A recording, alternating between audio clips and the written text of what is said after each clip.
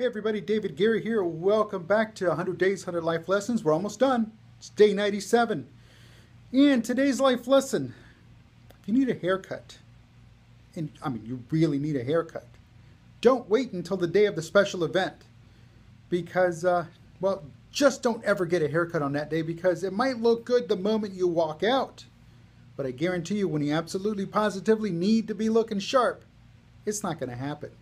Get it a day or two before, but don't get it the day of. Until next time, take it easy.